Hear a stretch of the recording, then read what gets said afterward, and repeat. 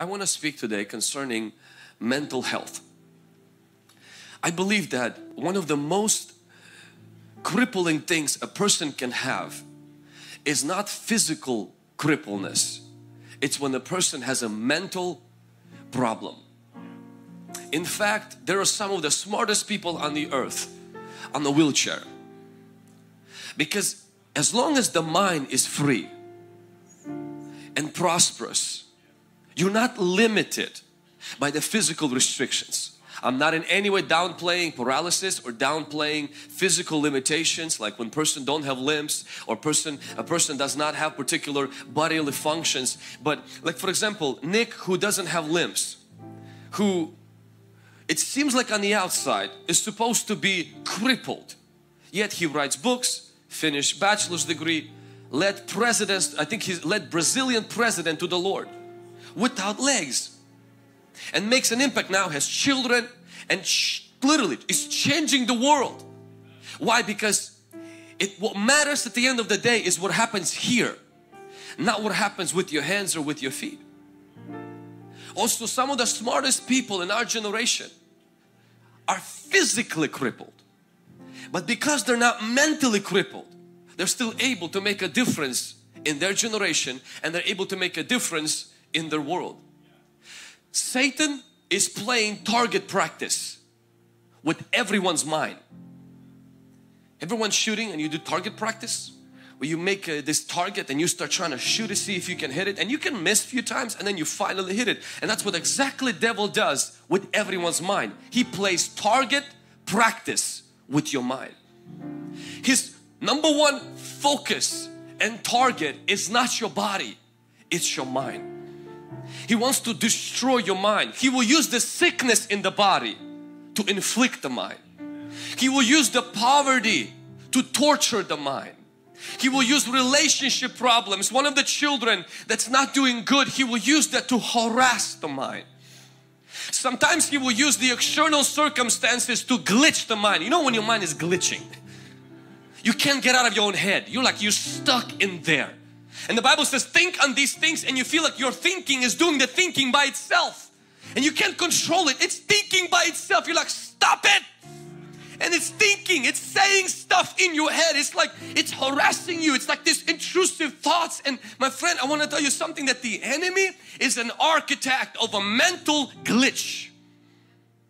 And the person sometimes has both legs, both arms, has a retirement fund, a government job, has a car and has a house, and mentally they are in prison. Mentally they can't function. Something is broken there.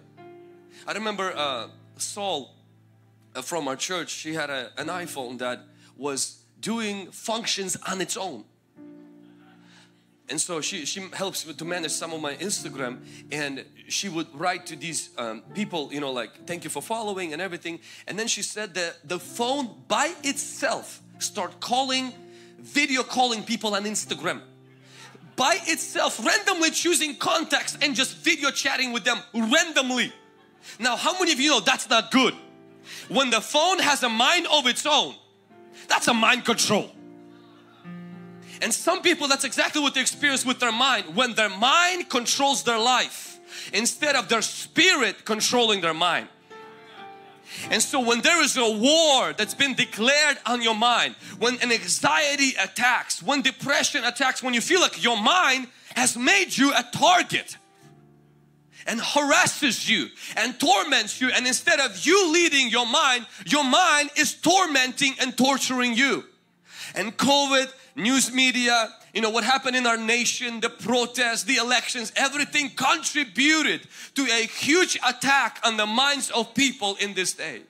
If you're watching us on live stream, you know, I want you to spam the chat if you agree that the devil really plays a target practice with your mind. And today we want to equip you and also pray that God will begin to bring healing, not just to our body, but to begin to bring healing also to our mind. Sometimes the enemy uses our past experiences to build strongholds in our mind, that even if we are no longer in those situations, we're still living in the residue, in the painful consequences of being in those situations. Israel went through Egypt, but then Egypt went through them. Because even when they got out of Egypt, the Egypt never got out of them. Like they say, you can take a man out of a ghetto, but you can't take the ghetto out of a man. Once the person goes through sickness, once the person goes through rejection, through divorce, and even if they're not in that situation, the enemy's goal is to infiltrate their mind with that situation. So even if they're no longer there, there is in them. And that's what the Bible calls stronghold. And God wants us to cast down strongholds. See, demons we cast out, strongholds we cast down. Demons come and leave quickly, but strongholds are broken down slowly. Demons come out through the anointing of the Holy Spirit, but strongholds are broken down through the Holy Scriptures, through being in the community, through developing habits of worship, through training your thoughts, turning your thoughts over to God, and begin to work with your mind. Mind management is the most important thing for a believer, because your success doesn't start on the outside, it starts on the inside.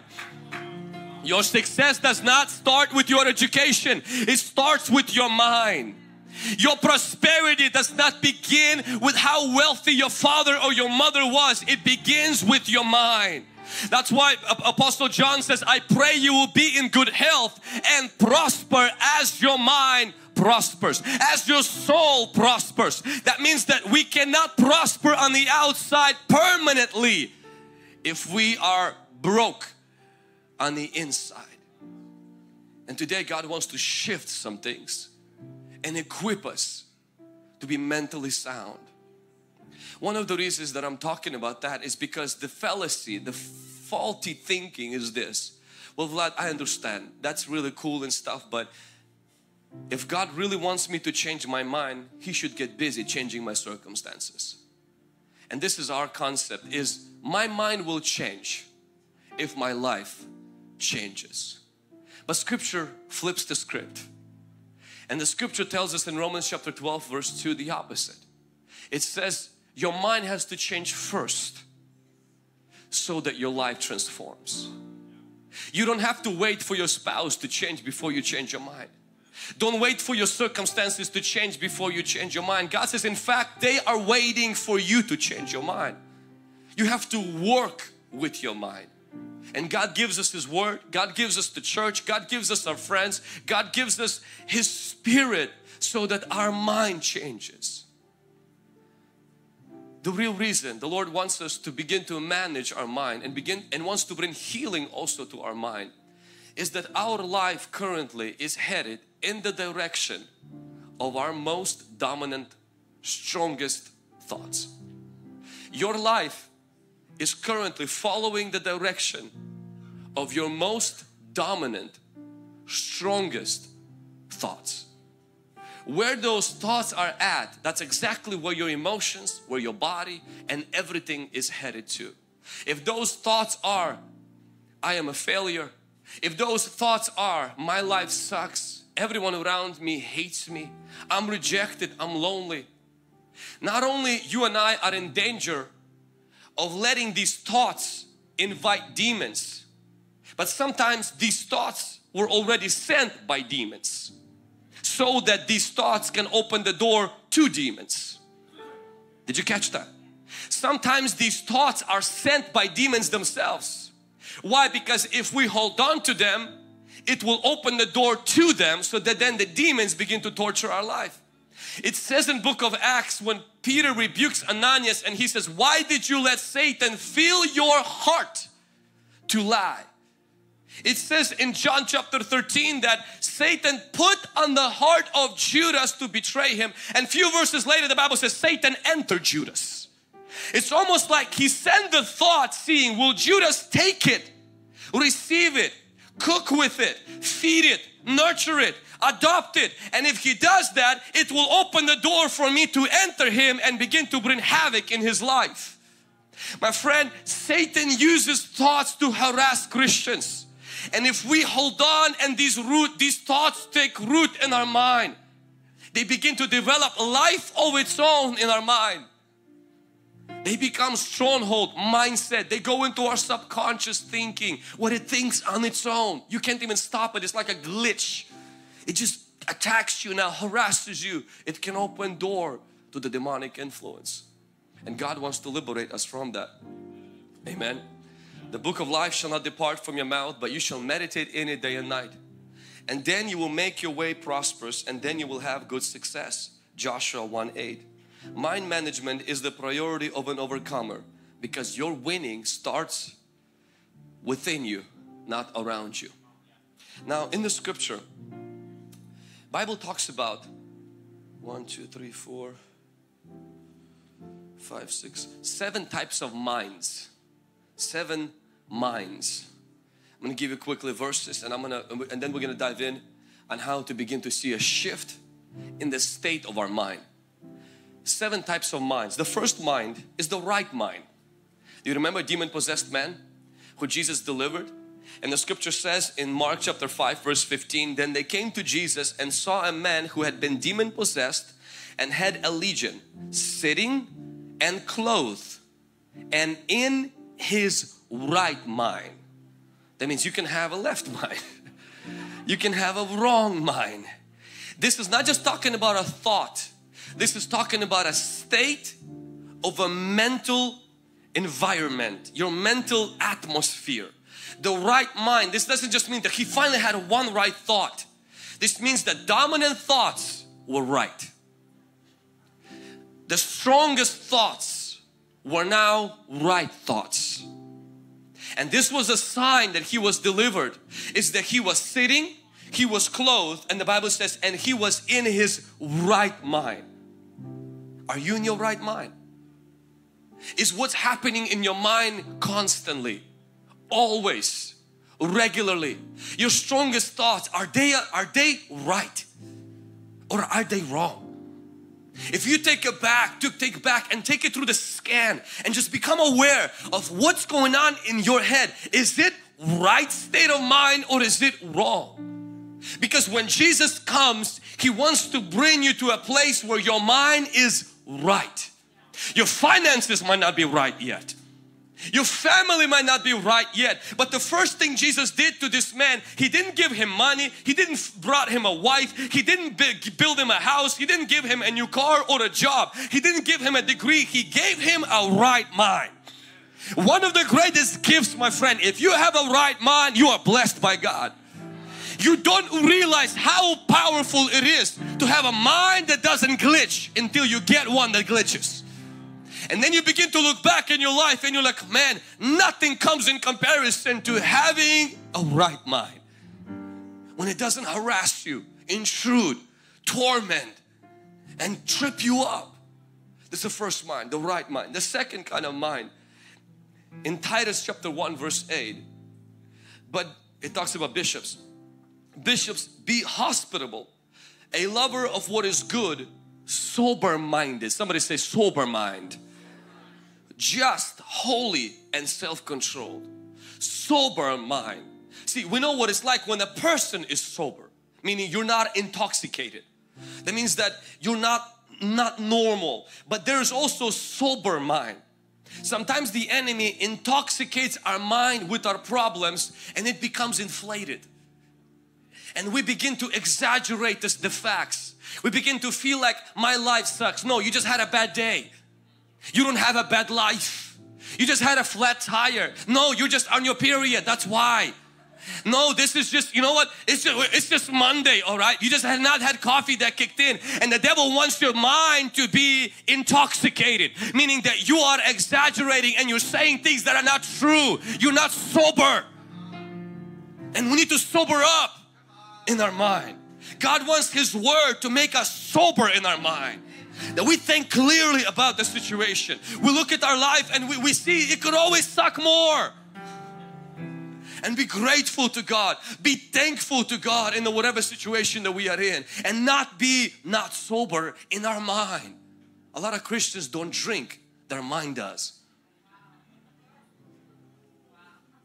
What liquor has devil been giving to your mind to drink? Which news medias have been intoxicating your mind and causing things to see darker than they are, worse than they are, and make you feel terrible about your life when in reality your life is not that bad. Many people in a coma right now or on the dialysis who would trade to have your problems. There are people today that are on a death row that would love to have your problems. My friend, God wants you to have a sober mind. Come on, somebody say sober mind. The next mind in 2 Timothy 1:8, it says, for God has not given us a spirit of fear but of power, love and a sound mind. Come on, somebody shout sound mind. Somebody dropped it in the chat, sound mind. So we see a right mind, we see a sober mind, and we see a sound mind. See, I want you to notice this is not just sound thought where once in a while you have even a crazy person once in a while has a sound thought. Having a sound thought does not mean you have a sound mind. Sound thought meaning once in a while something good crosses through your head. When you have a sound mind means the dominant and the strongest and perpetual thoughts are sound. Sound meaning they're not sick. They're not sick. Bitterness, envy, hatred. Just when you, for some reason you just hate. Those are not sound thoughts. They are sick. Those thoughts got COVID. Those thoughts got arthritis. Those thoughts, they're not healthy. And maybe none of the body parts have sickness, but remember one thing, sooner or later, if your thoughts, dominant thoughts are not sound, they will infect your organs. This is a medical fact and I'm not a doctor. You can read this on almost every health website and talk to every medical professionals and they will tell you most of our organs and our physical problems are a result of the state of our mind. Not once in a while bad thought, a state meaning perpetual, consistent, constant, continual, strongest, dominant thoughts. The Bible says that an envy spirit, it rottens the bone, broken spirit. When you're broken on the inside, it affects your body organs. So sound mind is extremely healthy to your sound body. It's good to take vitamin D, vitamin C, A, Z, X. Every vitamin is good. It's good to eat your broccoli. It's good to eat the fish, less steak. It's good to take the whole grain. It's good to drink your smoothies. It's to drink your water. It's good to get enough sleep. But my friend, if your mind is sick, you are not treating the root of the problem. You are treating the symptoms by dealing on your body instead of your mind. One mother came in one time and took a garbage from her garbage can and dropped it on her son's plate. She says, Mom, why did you put that in? He says, well, if you don't mind putting garbage in your mind, you shouldn't mind putting garbage on your plate. My friend, keep your mind sound. It will do more good to your body than any vitamins that you put. I'm not against taking care of your body. Don't get me, don't hear what I'm not saying. But what I'm saying is that God wants you to have a sound mind. Not just few sound thoughts, because even the crazy one of us among here have once in a while few sound thoughts that circulate the head. The only problem is they never land. They never stay. And it's the crazy ones that hang out over there and adopt themselves as your children, and they literally like plant themselves in your mind. You're like, man, what are you doing here? And they're like, well, I'm part of you now. God wants you to have a sound mind. Somebody shout sound mind. Romans chapter 8 verse 6. We're going to look at the fourth mind. To be carnally minded is death, but to be spiritually minded is life and peace. Somebody say spiritual mind or spiritually minded. So this is the mind that focuses on the spiritual things. This is the mind that focuses on the things of God. God wants you to have not only a spirit, but your mind focused on your spirit. Because the problem with many of us is that the Bible says is that the spirit of your mind, meaning your mind can have a spirit behind it. Your mind can have a force behind it. Your mind can become its own master.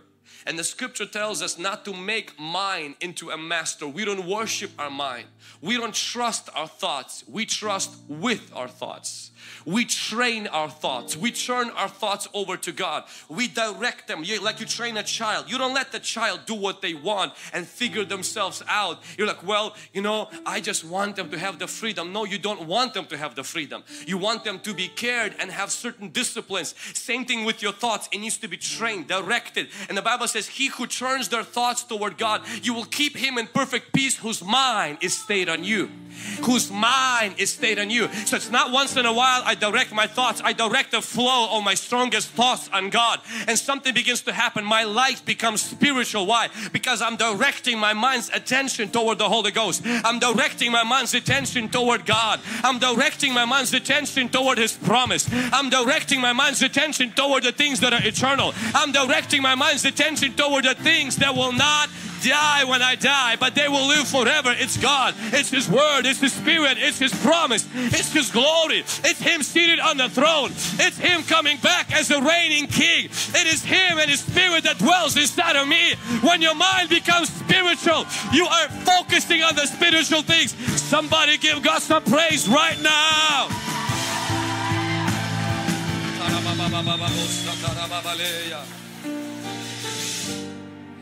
Luke chapter 12 verse 29, it says, do not seek what you should eat or what you should drink, nor have an anxious mind. So we talked about the right mind, the sound mind. We talked about the sober mind. We talked about the spiritual mind because it's focused on the things of God. But then we're going to hit some negative minds. Anxious mind. Now everyone has an anxious moments and thoughts. What the enemy wants to do is he wants to take the anxious situations and infiltrate your mind so that you will not just have an anxious day, you will not just have a depressing moment or week, you will become the embodiment of that moment. And you will continue to live out that moment even if that moment is no longer there. That's what a person has, an anxious mind. They're anxious when they're not anxious. They're depressed when they're not depressed. Meaning they're always like that. They're negative, always like that. It's like a person who had this weird cheese stuck on their forehead. Somebody, you know, put some cheese on them. They woke up and they said the car stinks. They went to the house. They said the house stinks. They went to the store. They said the store stinks. They went outside and they said the whole world stinks. In reality, it was just the cheese on the head. And that's what happens with an anxious mind. It's the mind that's anxious, not life. Now, does life have difficult moments? Jesus said, He says, in this world you'll have tribulation, but be of good cheer. He didn't say, but be depressed. He didn't say in this world you will have tribulation, but be anxious. He said, do not be afraid. Our faith is an optimistic faith. Christianity is not a depressing Debbie the Downer faith. Christianity is not walking around hunched back, head down and constantly expecting things to go from bad to worse. Christianity is a faith where we square our shoulders, lift our eyes to the hills where our help comes from, because our help comes from God. Christianity is a faith where my heart is overwhelmed, lead me to the rock that is higher than I.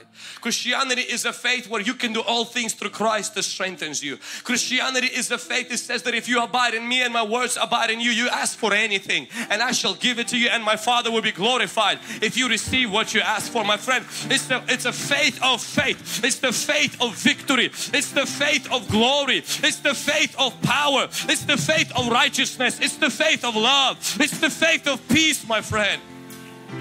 If you have an anxious mind, God wants to disturb it today. God wants to remove that and renew that and remodel that and give you a new mind. I'm not just talking about give you once in a while a few little cool thoughts. See, that's a problem with an anxious mind. If somebody gives you a very precious gift, you will have a positive, happy thought for a moment. But somebody has to keep on giving you gifts every single 4, 5, 6 hours for you to think positive thoughts, because your default thinking is anxious and those gifts wear off. But when you have a right mind, the mind does the positive thinking. The mind does the sound thinking because it's anchored in the Word of God. Romans chapter 1 verse 28, the next mind. And even when they did not like to retain God in their knowledge, God gave them over to a debased mind to do things which are not fitting. The word debased there in original is rejected, cast away, not standing a test, not approved. That which does not prove itself as such is odd. Meaning it's a mind that failed the test. And this mind is different than the rest of them, because in this one God throws you into it. The enemy doesn't give you this one. You didn't pick up going through a very difficult season of your life.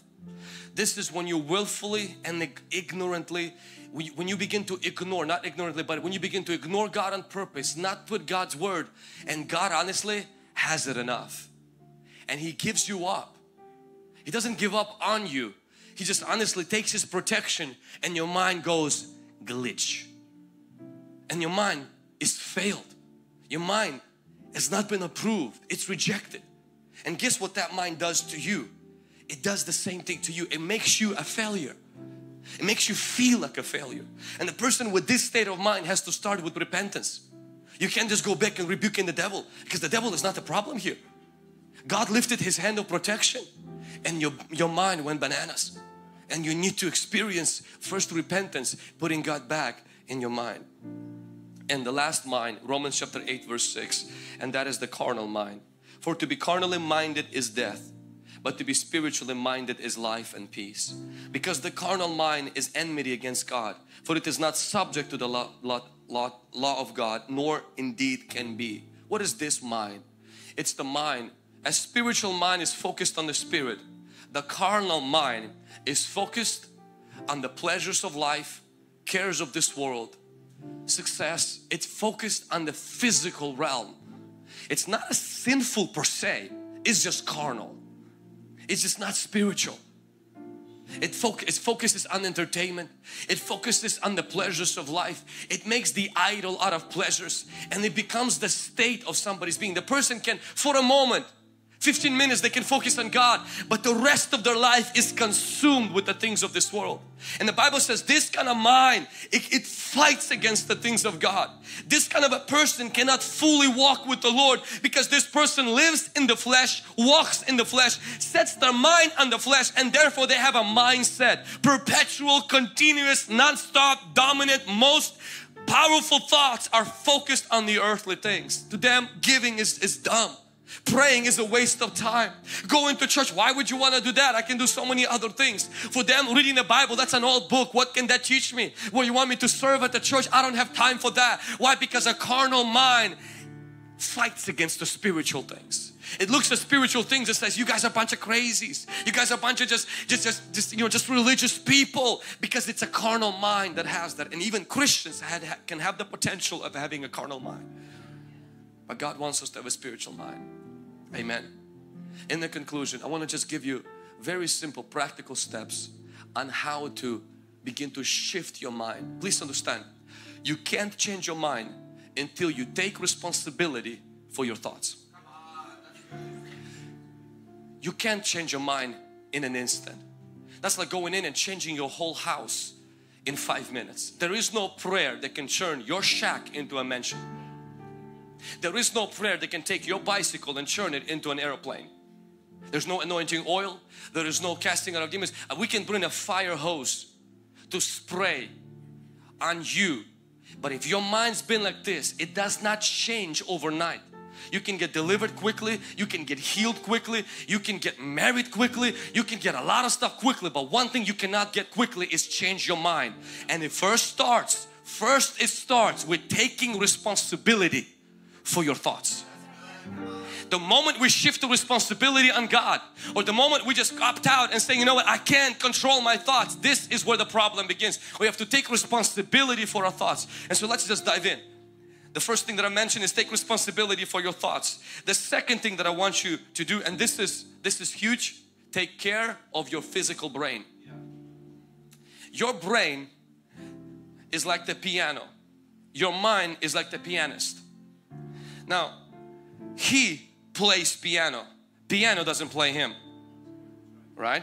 But if there is no piano, pianist cannot play piano. A lot of people do not take care of their physical brain. When you consume drugs, you're damaging your brain. When you consume alcohol, you're damaging your brain. When you're not eating properly, you are damaging your brain. Now there are accidents that could happen to each one of us. Car accidents, you can fall somewhere and have a concussion or damage your brain. We're not talking about that. We can't control that. But there are things that we can do that could really hurt our brain. Through drugs, through alcohol, through sleep deprivation, through not eating properly, through not hanging out in the society and being in the community. What we do is we damage certain chemicals begin to be missing in our brain, and after that our mind can't play full melody because the keys are broken. You know, sometimes in the piano certain keys just don't work, and so you can't play what you want to play because keys are broken. And many people don't realize how important that is to begin to take care of your brain. Your brain is an organ, but your mind is a spiritual part of you, and your spiritual part of you cannot do the thinking if your brain has been jeopardized. We have to take care of the brain. We have to eat the broccoli. We have to eat more fish and less steak. We have to sleep more. We have to take vitamins. We have to do everything we can so that our brain is healthy. Come on, somebody. And some people, they need to see the doctor. Some people need to see and supplement certain missing chemicals there. And we have to do whatever it takes that our brain is protected. Brain is a physical organ that needs to be well taken care of. And if it's not well taken care of, you're not taking care of your mind. Because your mind cannot do its work without its brain. And brain needs to be taken care of. Come on, somebody. Help me, help my brain. Lord, help my brain. Amen. Number 3, and I think the points there are a little bit different. Number 3 is get out of your head. So first, I can't change my mind if I don't take responsibility for my thoughts. Secondly is I have to take care of my brain. And number 3, I have to get out from my head. What does that mean? As a Christian, you must understand, you have thoughts. You are not your thoughts. This is a huge revelation. The scripture tells us, think on these things. The scripture doesn't say that thinking does the thinking. You're doing the thinking. The thinking is not doing you. So we have to draw the line in the sand. And when you notice your mind is doing its own thinking, making its own calls, sending its own message, you say, whoa, stop, stop. Why? Because the Bible says, as a man thinks, so is he. It doesn't say as things think, so is the man. Meaning you're doing the thinking. The thinking should not be doing you.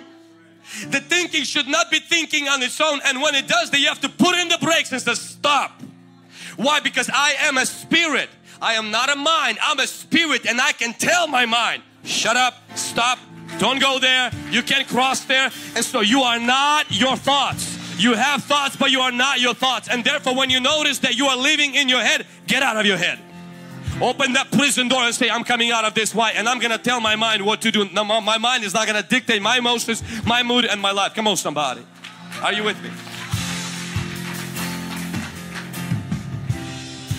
Finally, brethren, whatever things are true, whatever things are just, whatever things are pure, whatever things are lovely, whatever things are of good report, if there is any virtue, if there is anything praiseworthy, meditate on these things.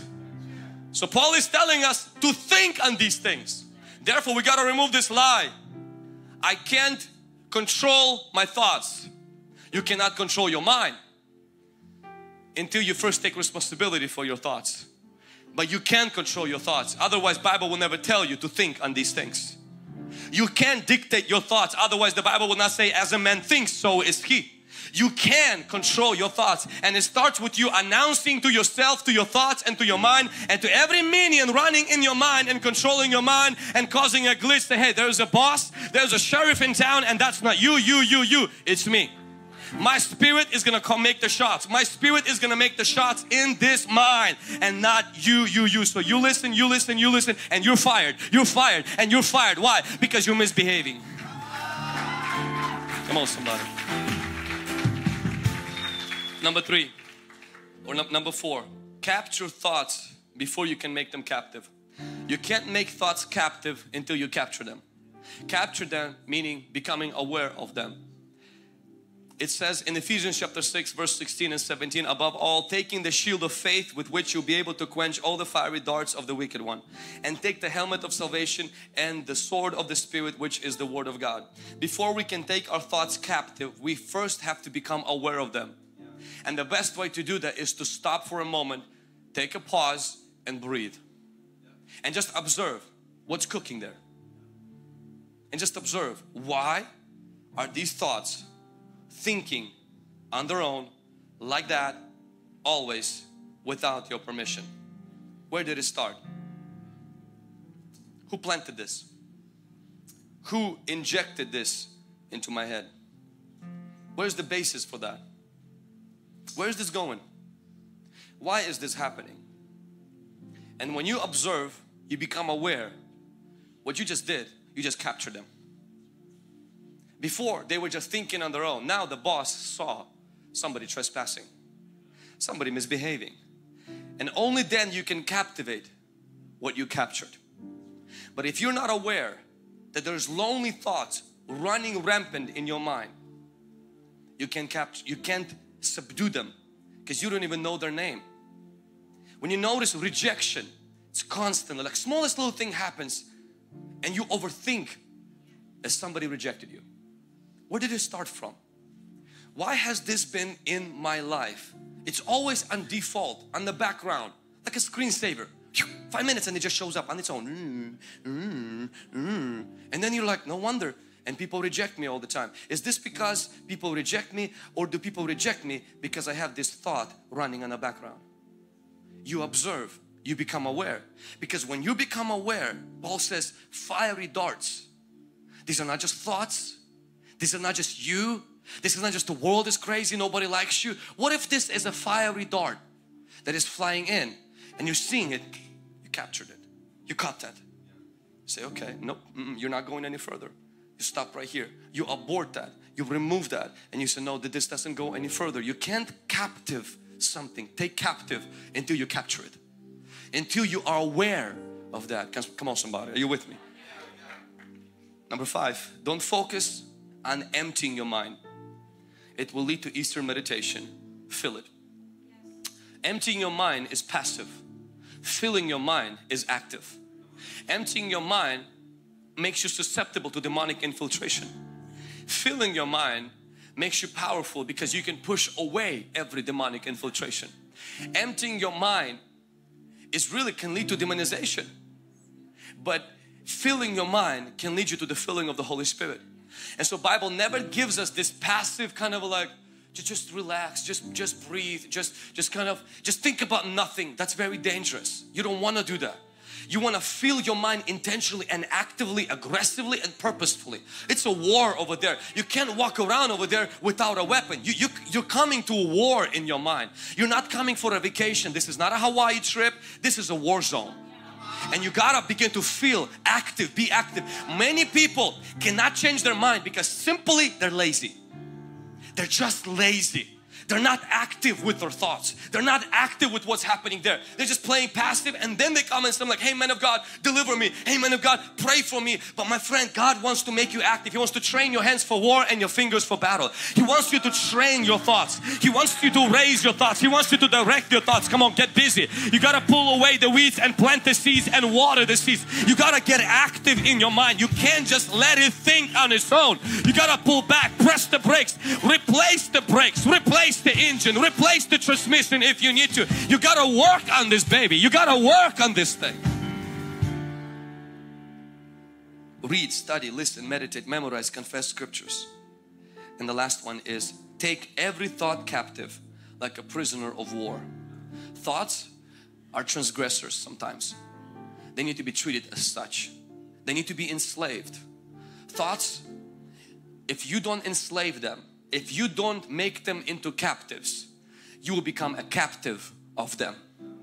You either take your thoughts captive or you are a captive of your thoughts. You either turn your thoughts to God or your thoughts will rule your life. You either trust God with your thoughts or your thoughts will dictate the direction of your life. And they're completely unpredictable. They're crazy. We see this in the scripture, and this is the last verse. For the weapons of our warfare are not carnal but mighty in God, for pulling down strongholds and casting down arguments and every high thing that exalts itself against the knowledge of God, bringing every thought into captivity to obedience of Christ. Have you noticed there is no passivity here? Have you noticed there's no, I'm going to sit on the back seat and let Jesus take the wheel. Jesus ain't taking no wheels today. In this area, Jesus says, if you don't get behind the wheel and hit the brake, you're going to crash. A lot of us, what we do, there are areas we have to surrender. This, we don't surrender, we subdue. We fight here. He says the weapons of our warfare. That means your thoughts. You don't bring a knife to a gunfight. You got to bring God's weapon. You got to bring the scripture. The latest quote on Pinterest will not do. Come on, the latest quote on Twitter will not do. You got to bring a weapon. And the weapon is the sword of the Spirit. You got to put God's word inside and you got to come arms ready, full with the armor of God. And then it says you turn your thoughts into captivity. You got to get aggressive. There's fantasies in our mind. There's attitudes that rise against the knowledge of God and the truth of who God says about you. You got to capture that and you got to bend them. You got to cuff them up. And if they give you things, taser them. And if that thought comes at you, you pull up and you shoot. That's the only thing Christians can shoot is bad thoughts. Everything else we love. But bad thoughts, you take them captive. If they resist, taser them, handcuff them, shoot. Put that weapon to use. You gotta go to war. People are like, man, I want my mind to be relaxing. I just want to, after a long day of work, I just want to chill and Netflix, my friend. If you're gonna chill and Netflix in your mind, your life will be nothing good. For life to be good, we have to do the war here. And after you win the wars, you'll enjoy the peace. But if there is no peace in your life and there's no peace in your mind, my friend, I want to tell you something. There is no prayer, there is no rebuking and commanding that will fix laziness and being inactive with our thoughts and with our mind.